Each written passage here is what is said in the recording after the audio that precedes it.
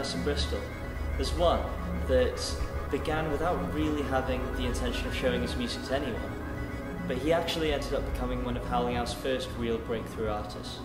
How, as a label, did you guys actually find Oliver Wilde? It's a weird story. Before we moved to Bristol, we played at someone's album launch in London, and the band we were supporting, Ollie was in the band, but we didn't actually know that. And we, as Spectres, had a horrible night. We played all right. We just didn't get on with anyone. It was just a normal, noise band stuck in the middle of two folk bands. We're like, what the fuck are we doing here? And then, fast forward 8 months or whatever, we'd moved to Bristol, and I got a job at Rise, and there was 2 jobs going. And the person who got the other job was Ollie, and we were both just on the day we started kind of chatting, and he was like, "Oh, you're in a band?" I was like, "Yeah, I'm in a band with Spectres," and he was like, "Oh, I think I played with you."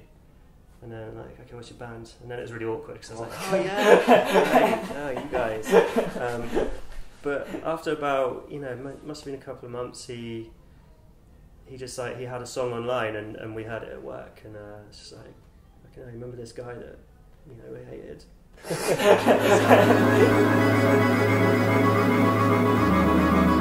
I mean, I never actually wrote music to present to people. It was self-therapy or just a way of expressing myself. But it was for myself. It was never actually meant to be shown to anybody.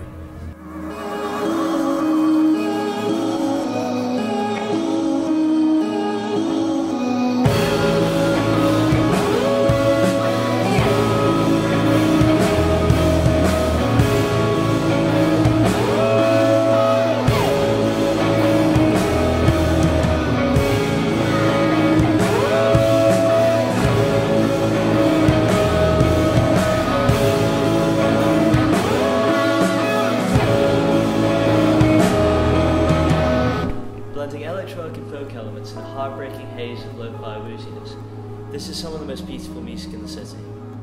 I'm Master Shuttleworth, and this is Oliver Wilde.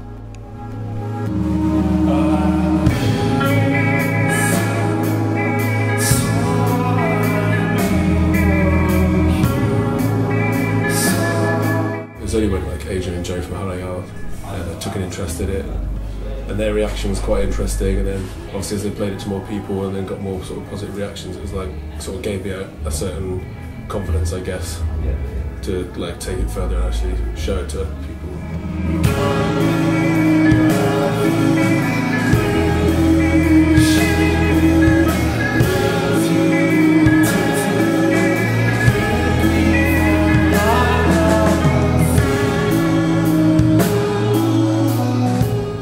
And I still have that attitude now, really.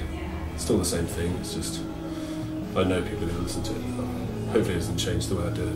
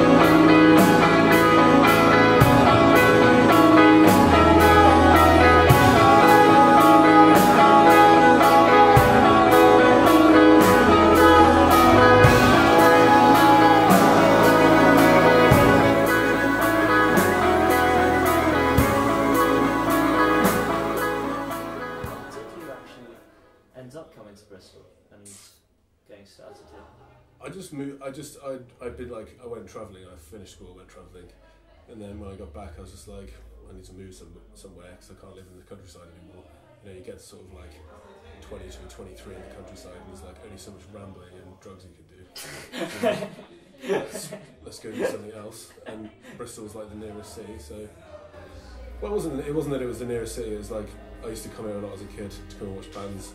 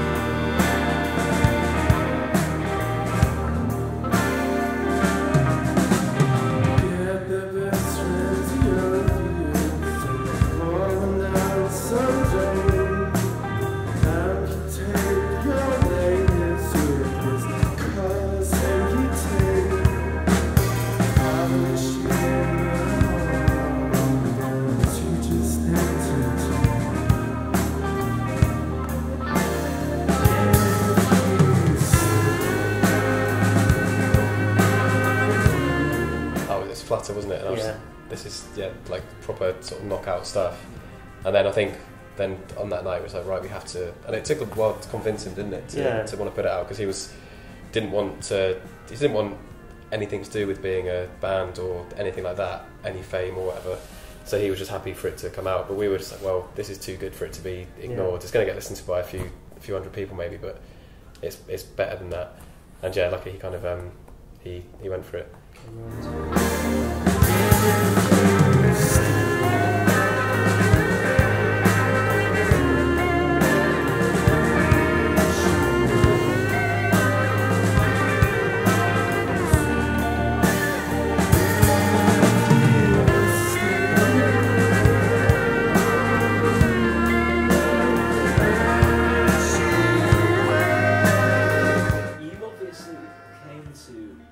Bristol's music industry at a time when there wasn't much, and you've sort of seen it grow into something pretty spectacular.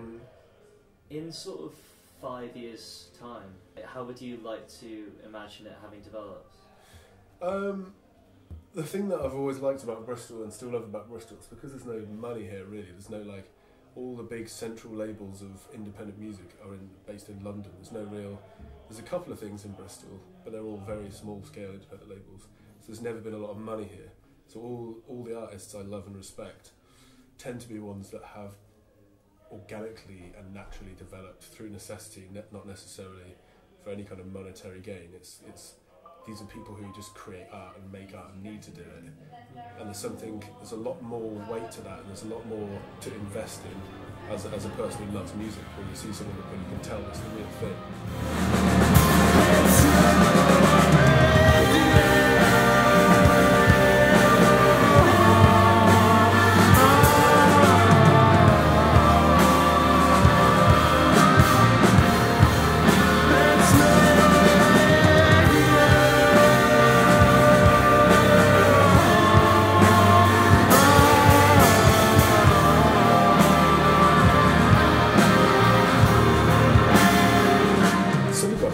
Skeptical people come from here.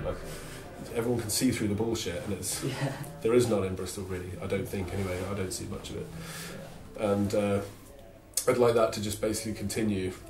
If you're saying 5 years down the line, it'd be great if people were still able to do that, but at least fund their way of living. Because I know some of my favourite artists are really struggling in Bristol, but they're some of the most incredible people I've ever met.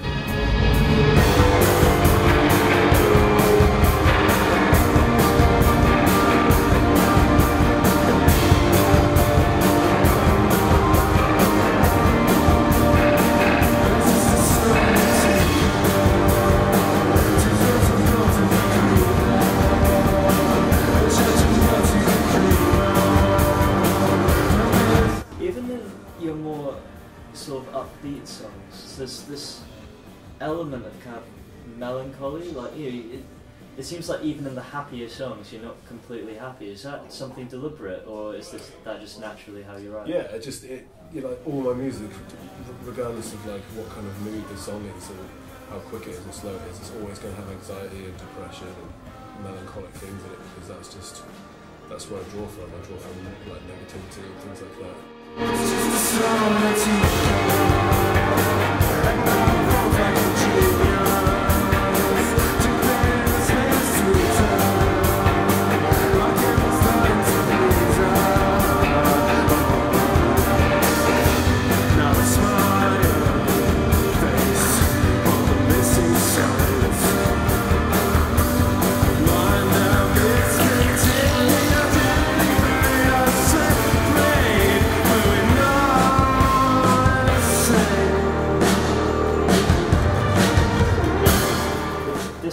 to an end and you were to look back on it, what would you like to say you've achieved here? We've put some great music out and put on some amazing shows. That's kind of more than we ever kind of thought we'd be able to. There's been a few times where I definitely at least we both thought why are we doing this kind of thing, but then it's because of shows like tonight and putting the Naturals album out. We've got a weird drive where we're relentlessly just pushing stuff out, and whether it's our own music or other people's and stuff like that. And I think hopefully if as long as people have seen it as that, like it's a sort of this relentless sort of need to be pushing good stuff out there, then if people look back and think that we did that, then that'd be good.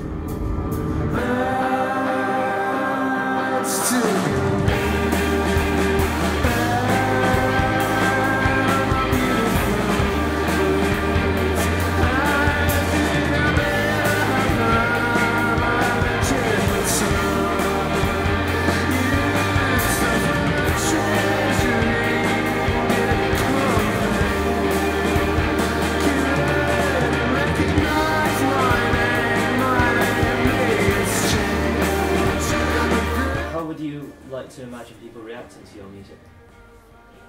It's supposed to sort of combat some more complex feelings and emotions that some people maybe don't get from the music they listen to, and when they hear it, I'd like people to at least feel some sort of level of relief or identification, or like relating to it in some kind of way that makes them feel better.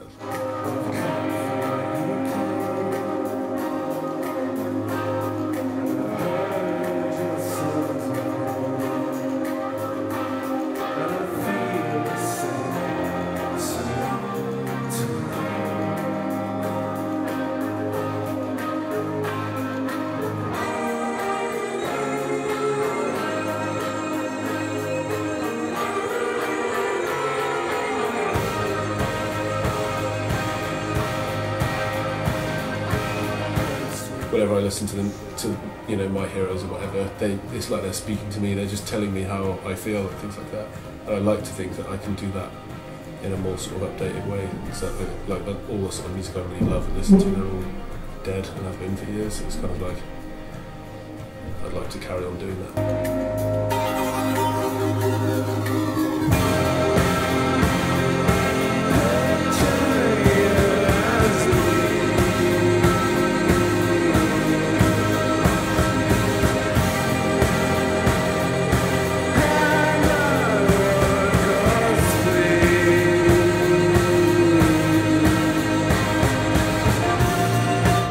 And also, there's been some insanely good fun nights and good music, which in the grand scheme of things, that's when you start a label or put a promotion, if you put gigs on, that's all you want really, to be remembered for putting good music out and putting good shows on.